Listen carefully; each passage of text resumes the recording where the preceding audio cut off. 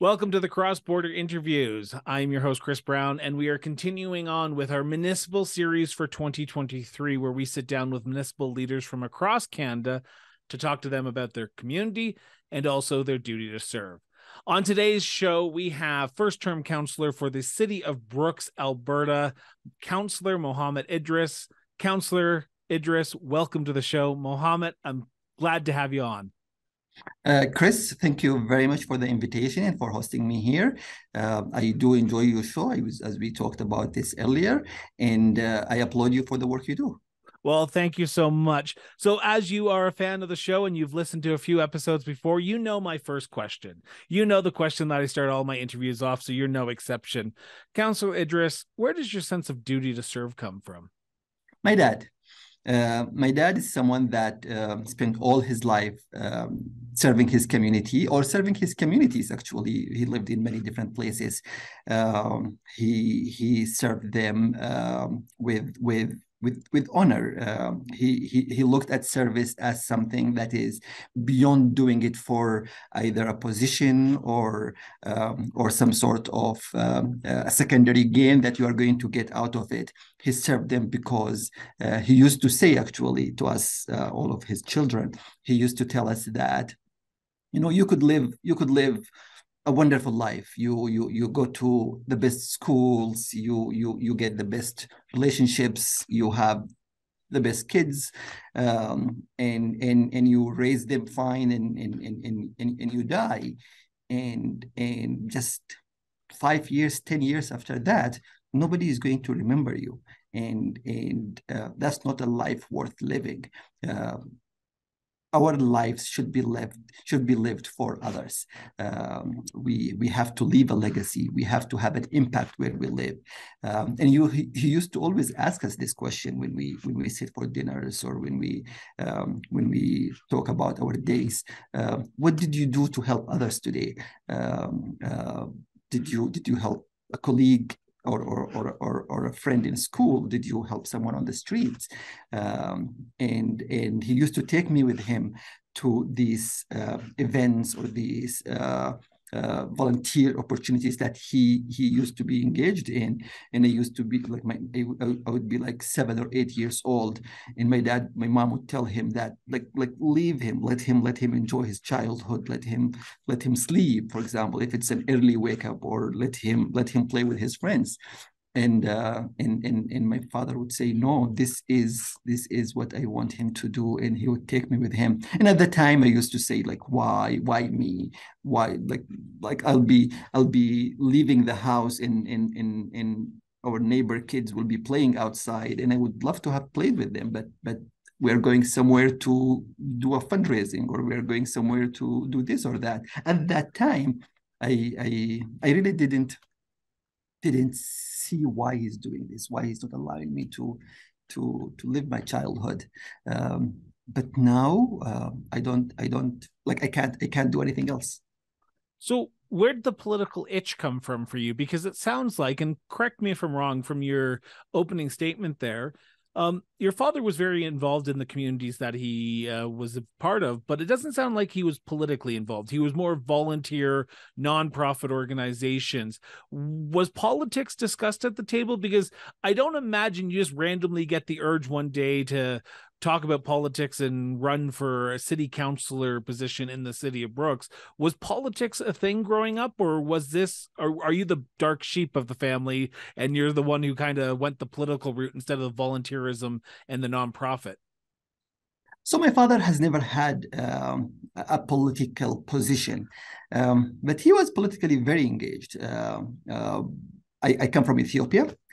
Ethiopia is a country with a long history, but part of that history is a very dark history.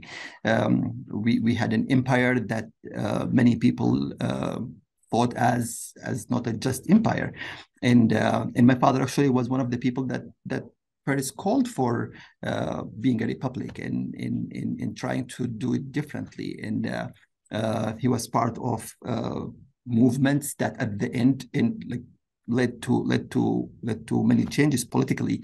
But when he was asked to be part of it, once it's done, he didn't want to be part of it. He thought that political is a dirty game. He enjoyed watching it. He enjoyed influencing it. He enjoyed being engaged with it. But he always believed that it's a dirty game that he didn't want to be part of. But that being said, as you said, I remember, although I'm 45, so I'm not that old, but I do remember, for example, being about 8-9 years old and watching Ronald Reagan, for example. I do remember talking about Fidel Castro on dinner when I was like 12 years old, for example. I do remember watching the Berlin Wall fall, and so politics was always something that we discussed, we talked about. But yes, my father did not have a political position. Did you always want to run for political office? What made you decide in 2021, because that was when you first were elected in October of 2021? What was the decision based on in 2021 to say, okay, this is the time. I see what's happening in my community. I think I'm the best person to address this issue. So what was it about 2021 that you decide, okay, now's the time. Now's the time to put Mohammed's name on the ballot for people to cast their vote for me? So 2020, by the way, or 2021 wasn't my first try. I did run. I think the first time I ran it was 2013. Okay. 2013. Yeah. Okay, so let's talk about that 2013 election then. So was it in the city of Brooks that you ran as well? Okay, so let's talk about 2013. What was it about 2013 that made you decide to put your name forward? So as I said, our family, my siblings, we are all very engaged in terms of wherever we lived, we wanted to have an impact. We wanted to do things. And for a very long time, I thought about this idea of the people who do the work and the people who put the policies in the legislation and the systems that we, people who are working in the front line, work in. And many times I felt there is this disconnection between the two. And I felt that, if those people knew how things are happening here, or if those people did have a seat on the table and were able to do these policies and engage with legislations and things like that. So I've always had this. But as I said, my father looked at politics as a dirty game. He didn't want to play with it. So I was influenced by that to a degree. So I was more closer to the people who are working on the front line. But as I grew up and as I thought about this more and more, I felt like, you know what, I actually do have the knowledge, do have the experience, do have the know-of that makes me actually become a better person who can do policies and who can make legislations and influence these systems. So it wasn't a very foreign concept to run for politics. It wasn't anything that came from nowhere.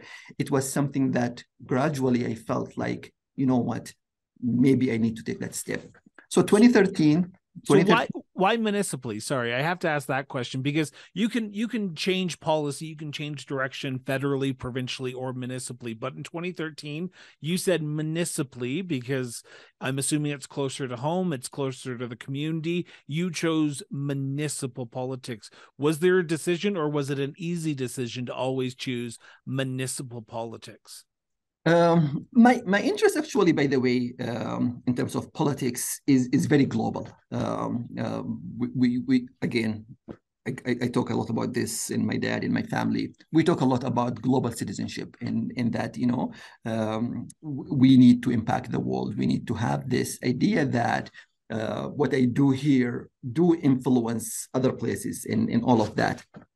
That being said, when I immigrated to Canada in 2006, and I learned the Canadian political system starting then about, the municipal level, the provincial level, the federal level. Other places I have lived in are more central, and if you really wanted to have influence, you just go to the top and you are part of the top and you influence everyone, and there isn't that, like there is some interesting stuff there too.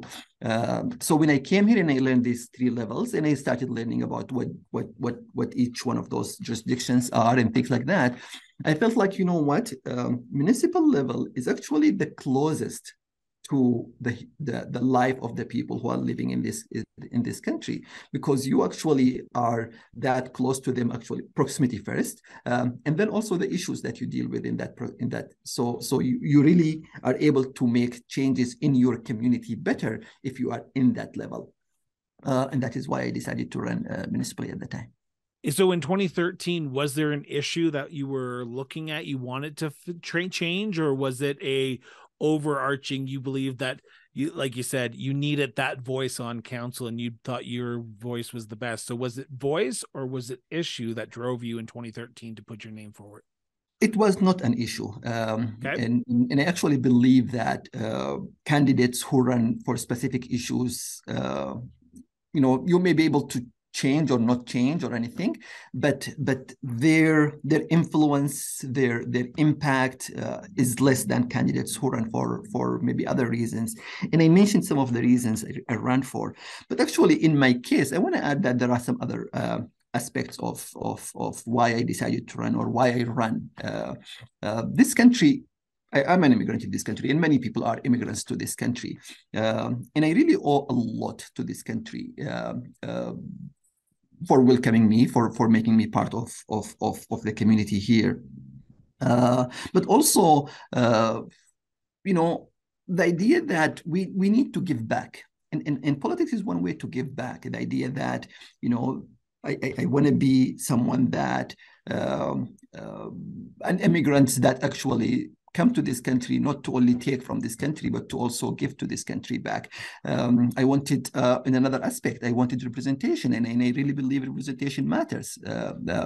I looked at council, and they were doing wonderful work, but they really did not look like the community we lived in at the time. Brooks was changing, Brooks was becoming, and now is one of the most diverse communities in the world. We call it the city of 100 hellos. And representation really, whether it is visible representation, whether it is gender representation, whether it is age representation, wasn't that much present on council. And I really felt that my voice could add to that. You've brought up a lot of conversations that I want to talk about here. So, and I know we have 45 minutes, so I want to try and get into as much as possible. You talk about diversity. You talk about the voice that wasn't on council. Let's be honest, Alberta is a traditionally Anglophone, very white province. I'm not saying it isn't now. We are changing. Like you said, the city of Brooks is a city of 100 hellos, and which is good to hear. Did you ever feel pushback when you were running for council, either in 2013 or 2021, that the race factor was a issue for some voters, or the gender factor? Because I have had your colleague Marissa Wardrope on the show, and we didn't get into it as much, but I wish I did. Did you ever feel that pushback, or did you find that people in Brooks was accepting and open to the idea that, you know what, we do need a new voice on council. We do need a diverse voice on council. And if Mohammed wants to be that, let's put him in, because I think he would be the best person as well. Like, I personally actually have to say that I haven't seen a pushback, visibly in front of me. Do I hear things? Do I know of people that may not have the best reaction to this? Yes. Am I naive to think that our community is a racism-free community? No. I know that there are people who are taking these changes, not very positively, but I actually focus on the others. I focus on those who are actually leading this change, and I focus on those who are really promoting this. And our community has gone through a tremendous change. Like Brooks, about 15 years ago was a community maybe of one color, one language, one religion, one culture, while it's not the same now. And there is a lot of work that we have done to make the community more welcoming and more inclusive. But that doesn't mean we got it and we are there. And actually, it's interesting that the work of inclusion, the work of diversity, it's not something that you do and then you get to a point that says we are good and you stop. And you actually, if you do that, you start going back. Yeah. Because of influences, whether here or outside. I'm going to say this, and I know some people may not feel that or may not like what I'm going to say, but I actually believe that Brooks was in a little bit better place maybe like 5 years ago, 6 years ago compared to today, partially because of the populism that is going everywhere, and I hate to bring his name, but Trump and his influence on what happened. But partially because we thought that we got it and we reached and we are now good, and maybe we started a little bit taking the foot off the well. Yeah. So I want to talk about 2021, and I want to go back to October here for a second, because I want to talk about election night, October 2021, when the check mark goes beside your name. You are officially elected councillor for the city of Brooks. What's the first thought that goes through your head that night? What did I do? Really? Exactly. I'm going to be honest with you. A couple of things. So I'm going to go maybe an hour before that moment. Okay. And so the polls are closed. The numbers are starting to come in, and I'm seeing that my numbers are good, but it's very similar to what happened in 2013 when I lost by about 36 votes. So it was good, but it was like we need 7 seats in around this. The 7th person, so you're like the 8th, you're flipping from 7th to 8th. Oh God, that's probably a roller coaster. This is another 2013, and I'm starting to think about, okay, look, I had few people, we gathered in a community place here, and I had few people there, and I was thinking, okay, what I'm going to tell people, because I actually felt there were some people that will be that much disappointed and that much thinking that maybe it's because of who I am, not because of, for example, just, because there are some people who may jump quickly to that. It's because of this or because of that. Yeah. So I was thinking about that and thinking what I'm going to tell people, and then said so. And now, to a degree, I felt like, okay, it's good. I'm not going to go in. I'm just going to do this, and then we're going to go home, my wife and my kids, and good, and I didn't think it's gonna go, and then suddenly the numbers start coming. The last few polls start coming, and I jumped to 6. So now it looks like I'm in. I jumped to 5th. Okay, not only I jumped to, I think I jumped to 4th or something like that, and now I know. Okay, so. What and I got the call from the returning officer saying that we just finished the counting, and you are till, unless I think they have to go through 2-3 days of certification and all that. Yeah. And now I'm thinking, okay, I'm in, so what am I going to do?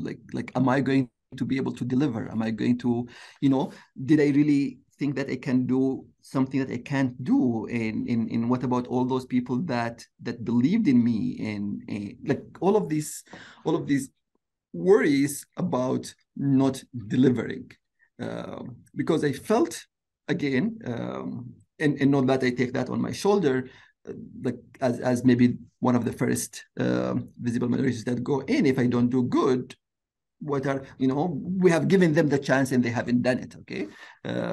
So all of that worry started coming in, and I quickly just said a few words to people.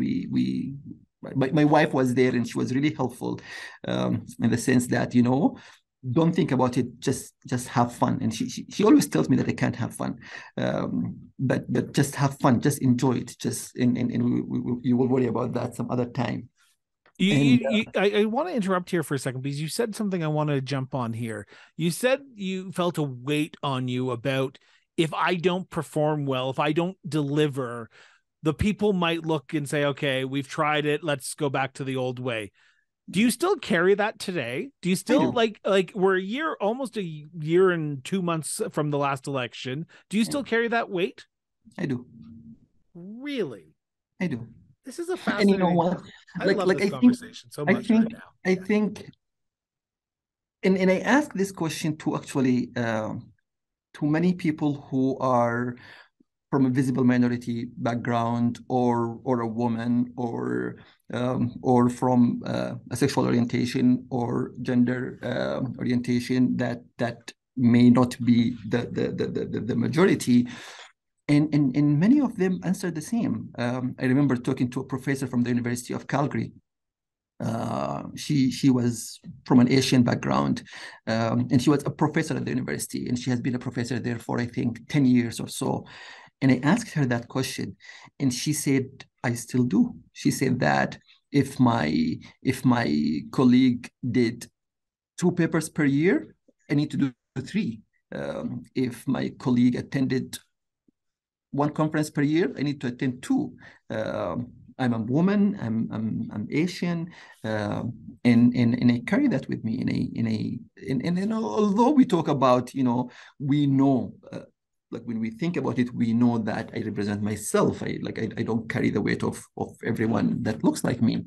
But no, But you carry you carry the weight of everyone that you represent, though. exactly, You exactly. represent the city of Brooks because in the city of Brooks, you are elected at an at-large area, right? For the whole city, yeah. Yeah, you're not representing just the diverse people. You're not representing the LGBT community. You're representing all of The whole Brooks. thing, yeah. So, how much weight and responsibility does that put on you every single time you walk into that council chamber? I try to perform as if this is something that I have to not be just a good counselor, but I have to be an excellent counselor. I have to be there. I have to deliver. I have to show something for it. I carry I'm not going to say that it is something that's always on my mind, in the sense that it makes me not be able to do my job, but actually it is on my mind enough for me to reach for excellence, not for just doing a good job. How do you balance that? How do you balance that? Because you have to represent the entire city, but you have things that you want to focus on as well. But you have to look at the city as a whole. You have to move the city forward as a entire city, not just I want to worry about recreation. I want to worry about this road. You have to worry about the city as a whole. How do Yeah. you balance the needs and wants of your community against the direction that you want to see the city move forward? And I need to clarify here, by the way, I'm not I'm not saying that I feel I need to do a good representation for newcomers. Yeah. No, I'm not and I didn't saying take that. it that way. Okay. Yeah. Like I need to do a good job for the city, Yeah. because there is that idea that what we talked about earlier, in the sense that we have given them the chance, what did they do, kind of thing. And even by the way, in my own community, in like I actually even have it in my own community, in the sense that you know so what have you added, kind of thing. So this balance that you have to do between being, I am just a counselor that I will do what I can, and then in the next election I may be there, I may not be there, and all of that. But you think about it as, what? I am this first person that came here. There is young people in the school looking at me. Okay, there is people who I was in the school, I think, a couple months ago, and many of the kids there like will come and will talk to me and will say that we felt that now we can be in places like this. I remember a couple of years ago, and that is around the time I was telling you that I wasn't the counselor at the time, but the high school kids invited me to a graduation, their convocation, and I was thinking, why did they invite me? I have nothing to do with the schools, and I didn't do anything that is worthy of being invited as a special guest for graduation. And then when I asked some people and I looked into it, it happened that there was, I think there is in the school, when high school kids graduate, they form a graduation committee that prepares this. Yeah. And then they were given the task to invite 20 individuals from the city that influenced their life or helped them get to where they are.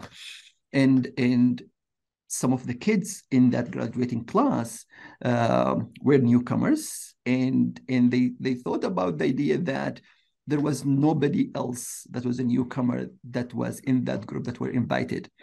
And wow. I happen to be someone who is engaged in the community, who do some work here and there. So they thought I'm a role model enough to be invited to this.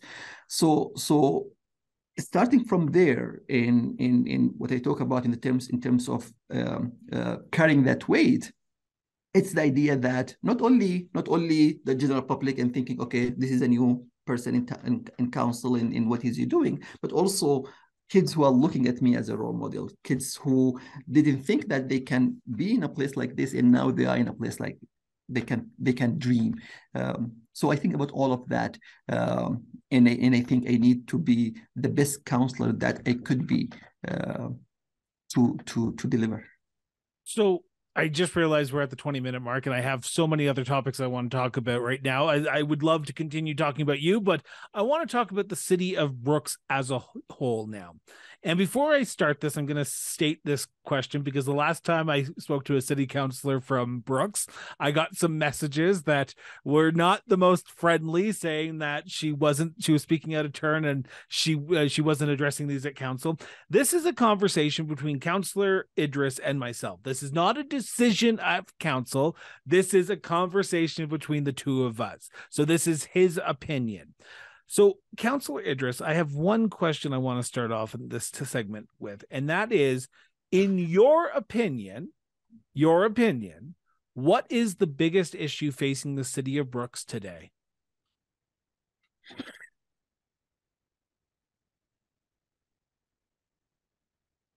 You know, I can answer by saying it is infrastructure, and it is policing, and it is this and that, and these are important issues, and I don't want anybody to get me wrong. These are important issues that actually I tell my wife when I ran in 2021 and got on council. I did not think that I'm gonna spend as much time I'm spending now thinking about sewage systems, okay, as much as I'm doing now. Okay. I've got to stop you right here for a second. The amount of councillors and mayors and reeves I've talked to in my time in doing this show, waste management is the one thing they never expect to talk about, but we always seem to talk about it.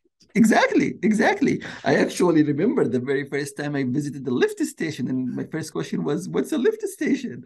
Okay, so these are important, like really, really important issues, and there are issues that the general public only think about when there is something wrong.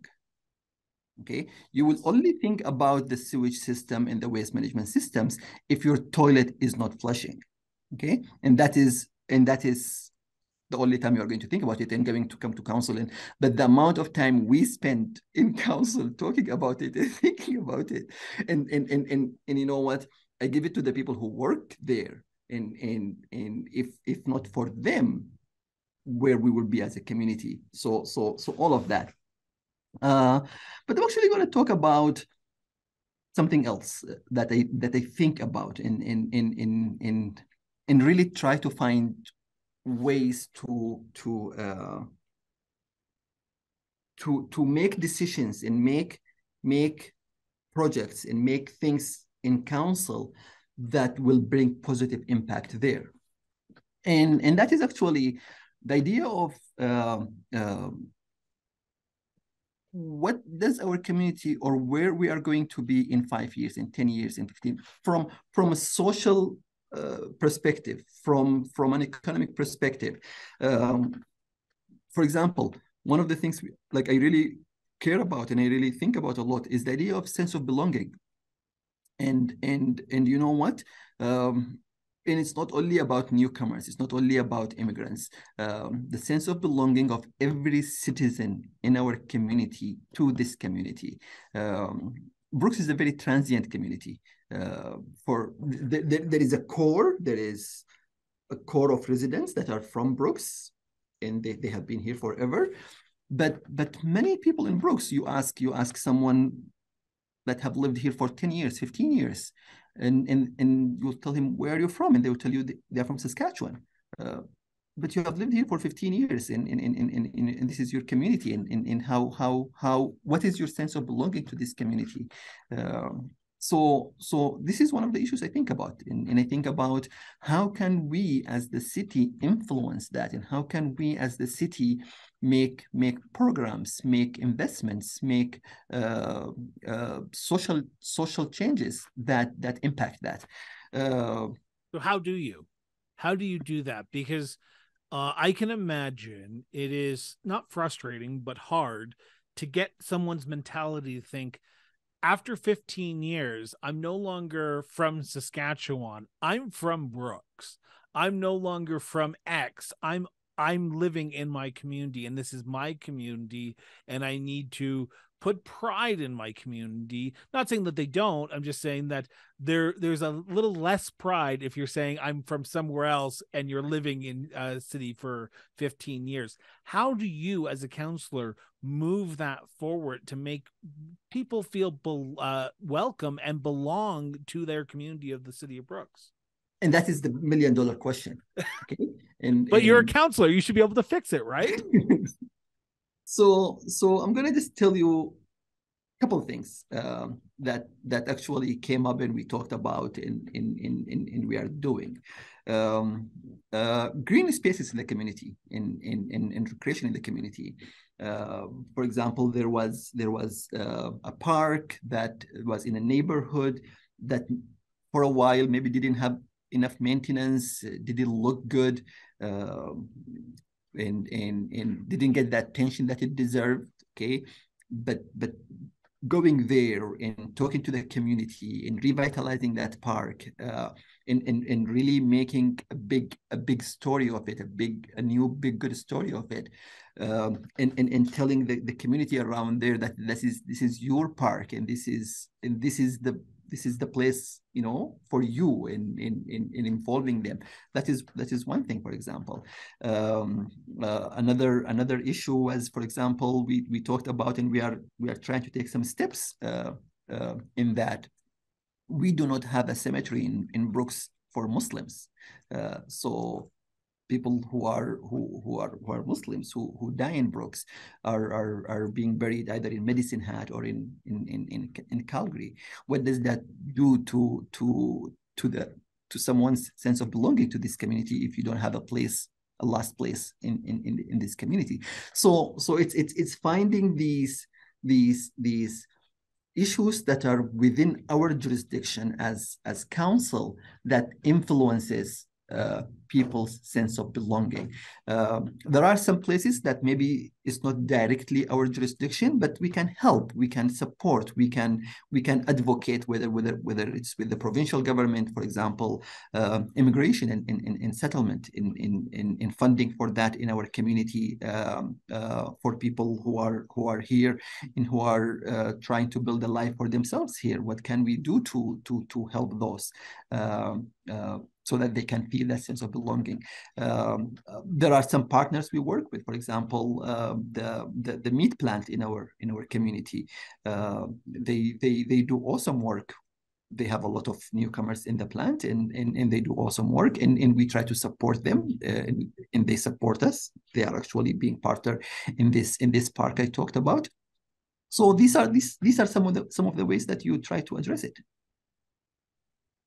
Sort of a side story here, and I hate to throw this in because I know we're talking about you, but I once interviewed a politician way back in my print days back in Ontario. He lived in a certain area, but he was running for a different area of the city.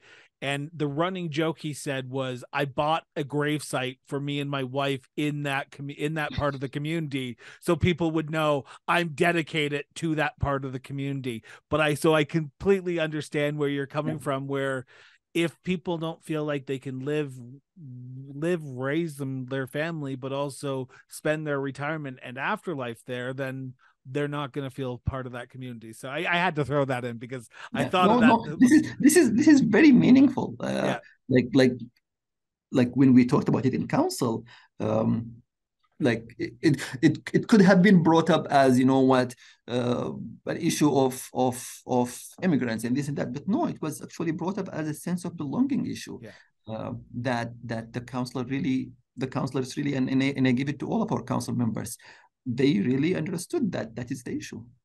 You are a year and 2 months into your first, almost 2 months. By the time this airs, will be 3 months into your first term as councillor. What have you learned about the process of local government since being elected? Because I can imagine, being an outsider, you think things are going to go a lot faster. Things might change a little bit faster. But you jokingly said, I didn't think I'd be talking about waste management as much as I have. But is there something about this job that you wish you would have known then before you got involved or got elected? In one way, as I told you earlier when we started, I am very engaged. So I knew all councillors from before. I will attend council meetings. I will come actually and present to council. I will come to present to council committee when there are some issues that I was involved in. So in one sense, I felt like I knew a lot. Okay. But on the other side, once I got in, I actually also learned that I actually don't know a lot, and I need to learn, and I need to listen, and I need to, you know, learn from the people who were there before me. That is one side. The other side about municipal government in this system that we live in, the Canadian political system. The municipal government is the level of government that really works on that council really working together to deliver something. I told you I lived other places in the past, and even municipal politics had party lines, and I know we are talking about that in the province here, but I think it works perfectly now when we all have, and especially in these communities where there are no ward systems. Okay, when there is ward systems, there is still, like I was following the last election in Calgary, and there is still some, you know, but here we all represent the whole city, and we all work together to get something done. Like, I cannot do it myself, they cannot do it, like nobody can do it themselves. So being able to influence your colleagues, and being able to being influenced by your colleagues sometimes is very important. The idea that you deliver slowly, but you deliver surely, is something that's very important. The idea that the way you present your ideas, the way you bring your ideas, you have to find the value for it for everyone who are sitting on council. These are all things that I learned in this year. The idea of that we are one, we are a family. Exactly. Actually, maybe this is the sentence. We are a family. In unless we really work together as a family, we won't be able to do anything. So the reason I asked that last question is to ask this question. Then I'm going to turn to my last segment here because I'm just cautious of time here for yourself. Um, are people in Brooks engaged? You talk about yourself, and I'm going to say this, and correct me if I'm wrong. You kind of feel like a political animal. You attended the council meetings. You knew your councillors. You kind of were up on the issues that were facing your community. Do you find the people of Brooks engaged in their political dialogue of what's going on in the city? Or are people, like you said, and going back to an earlier statement, they don't care unless their water doesn't turn on, their toilet doesn't flush, then they care about what's going on in local government? Do you believe that the people of the city of Brooks are engaged in what's going on municipally? I would say that I would love if people are engaged more. And what do I mean by that? There is this idea that sometimes either only people who are very happy or people who are very upset talk. Yeah. Okay. And maybe more people who are very upset. And that brings also what we talked about earlier, that sometimes people just worry about one specific issue in one. So when it is that issue, they are very engaged, and they are, they have a very strong opinion about it one way or the other, and they make their opinion heard.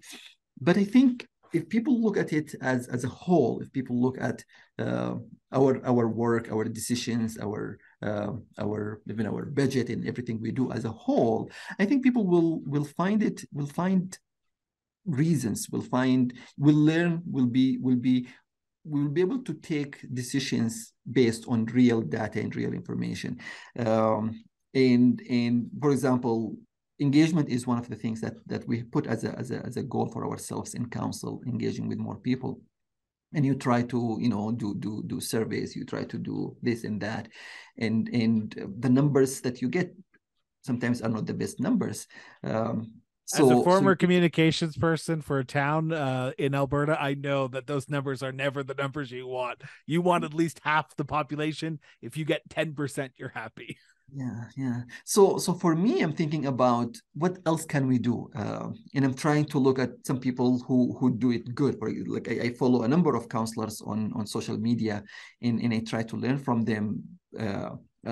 So I'm thinking about this spring, this summer, to do like town halls or coffee with a counselor or things like that. And then also, we all have our strength. Like some of our council members are more strong in reaching out to people and being able to talk to people and doing that. So maybe they could lead something like that, and we all could benefit from it as councillors. So I want to turn to our last subject here, and this is my favorite part of it. Well, not that the entire conversation hasn't been fun already, but I love tourism. Tourism. We always forget that municipalities have a very important role to play in tourism in our province and in our country. So, Councillor Idriss, in your opinion, what are some of the tourist destinations that if someone's coming to the city of Brooks tomorrow, they need to stop and see?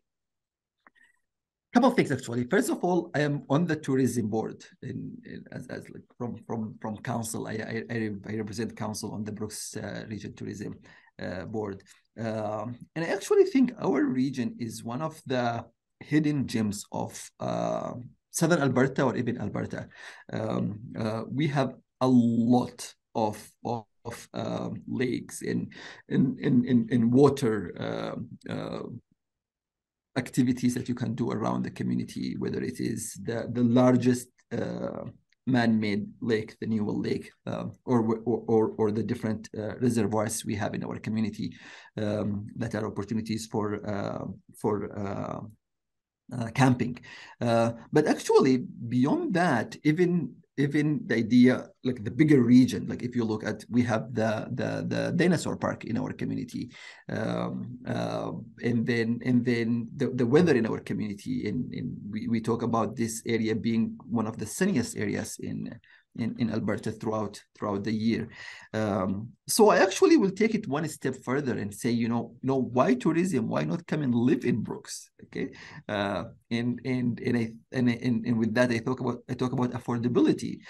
We are hearing, not only in Brooks but Brooks in surrounding, we are hearing of people who are selling their $1+ million houses in Vancouver or in Calgary and coming in and buying a house on the lake for 500,000-600,000, okay, or even in the city for 200,000-300,000. We are still a community that's growing, and there is a lot of opportunities for people to come. One of the things we are focusing on in terms of tourism in our community is also sport tourism. We have hosted a number of different sport events. The largest being a couple of years ago, we hosted the National Junior League Hockey Championship and maybe we will host it again. There is a lot to do. Actually, there is this group that's called Road Trip Alberta. And they did these couple of videos about our region, spending 24 hours in our region and what can you do in 24 hours. And I think in many places they do one videos. They had to do a couple of videos in our region. There is breweries, there is farms that you can go and visit. There are a lot that you can do in our community. So what's your favorite part? So after a long day at council, after a hard, stressful day, where do you go to decompress in your community? Is there a park? Is there a brewery? What do you do to decompress in the city of Brooks? Personally, and that could be maybe not the answer you're looking for, I go to my bedroom. You are not the only counselor to say that. So. Yeah, I go and try to put everything away and just watch a silly TV show that means nothing, and that is how I decompress. But my kids, and when I do things with my kids love being around here, whether it is activities or whether it is things to do. And the dinosaur park is actually a place that you can't visit enough. My kids love going there any time of the day. Well, I said this to Councillor Wardrop when we had her on in October, but I'm going to tell you as well. I'm going to be out in Brooks in February, so I'm looking forward. If you want to grab a coffee, I'd love to sit down with you and Councillor Wardrop and have a coffee and talk about your beautiful community, because I feel like people need to get out and explore locally and maybe put off that Cancun trip till 2024 and explore the great communities. How long are you staying for? Pardon me? How long are you staying for? As long as I can find as much stuff to do in the city of Brooks. I want to explore and maybe get a little private tour from the two counselors who came on the show. We would love to do that for you. Awesome. My last question, and this is the important one. What makes the city of Brooks such a unique place to live, to work, and to raise a family, Councillor Idriss? I would say our diversity. And I know it's a cliche, but it's our diversity. In the last census, I think the numbers were like, we are about half of our population are people who are visible minority, and that is one area. But also another area I want to actually talk about is the idea that you have the small town feeling, spirit and all of that, but also you have everything you need. It's not one of those small towns that you will need to go to another town for hospital, or you need to go to another town for shopping, or you need to go somewhere else. And then centrally located to, an hour to Medicine Hat, 2 hours to Calgary, just 2 hours to the American border. It's a wonderful place to live. Well, I'm looking forward to visiting once again. I was there a few years ago, but I want to get back. And like I said, February, I will be in the city of Brooks to do some tourism things in the city. So I'm looking forward to meeting you in person so we can shake hands and grab a coffee. We would love to have you, and we would love to, give you a tour.